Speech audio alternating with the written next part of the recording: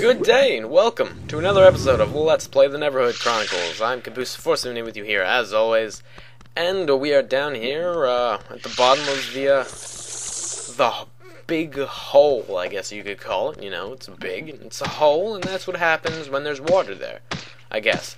But yes, this is the drain where all the water came out, and this is the only way you can get an end game. Literally, it's the only way you can lose this game. So I'll show you what happens if you do jump. I'll just go in here and I'll do a little bit of a save so you can load right away, and it says, danger, don't jump, you will die. So let's do it. Let's challenge the universe.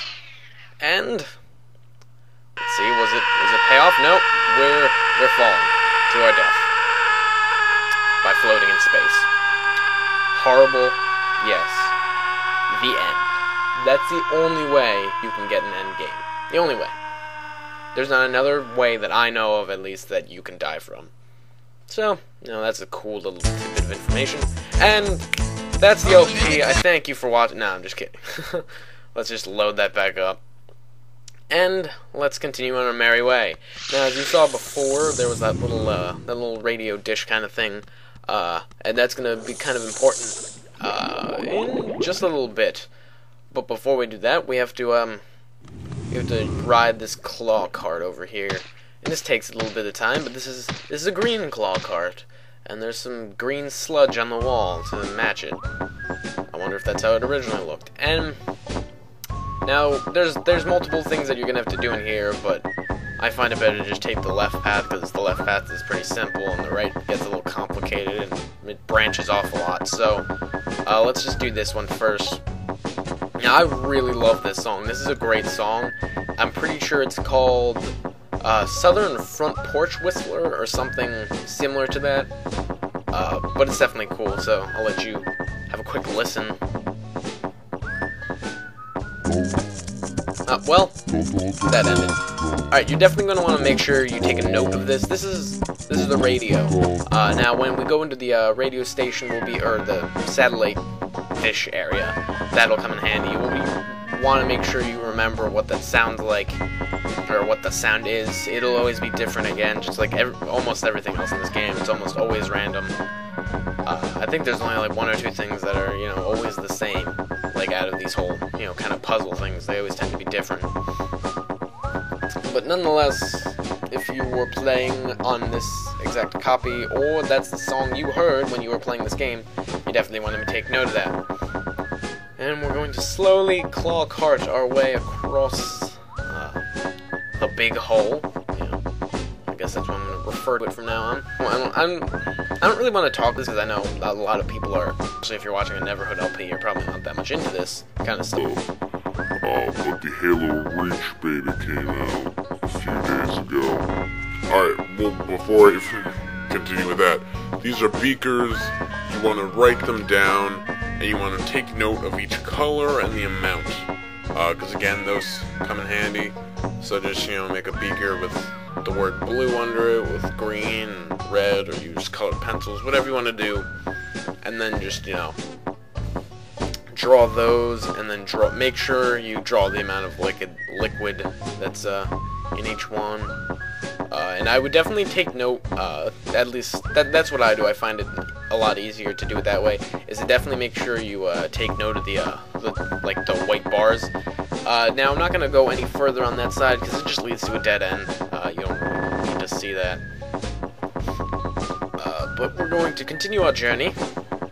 That was really the only thing that's, like, necessary right now. I'm just going to show you two more things that aren't very necessary. I don't think these are mandatory to beat the game. I don't think you're going to need them for anything. But I may be wrong. We're going to something kind of funny here. If you, well, you wouldn't really know what this is about, but here's a little plaque. Let's go read what it says. The Cannon Monument. This cannon was here by Hoborgs, and his name is crossed out, and someone named Clog wrote their name over Hoborg's name. Pretty asshole-ish move, if you ask me.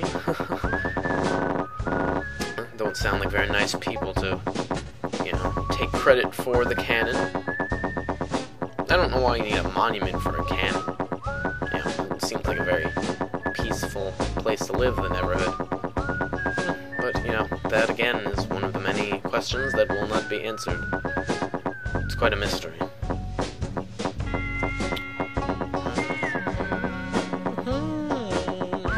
So, yeah, as I was saying before I caught up to those beakers, yeah, the Halo Reach beta came out a few days ago. It's really fun, but Bungie was definitely not expecting the amount of people that did play to be there. You know, there was over 100,000 people on the first day, and all the servers were just like screwed up, and it was just overloaded. And even Bungie's website, its server was overloaded. You couldn't get onto their website. I'm sure a lot of those people were, you know, complaining, but yeah, what you gonna do? So we got all the way up to this tower, and see, there's Dad and a W and some clothes. Maybe this is that Willie Trombone's room. He's got a penthouse suite up there. Must be pretty annoying to, you know, get in and out, just climbing up this claw cart every day. You know, how many times are you gonna waste a cannonball just to, you know, drain the water, or climb up the claw cart? Seems like it would not be very much worth it. You might as well just want to move. But I think that's all. I'm pretty sure that is all we do with these claw carts. I don't think there's anything else to do. Excuse me as I crack my back. I'm feeling a little stiff.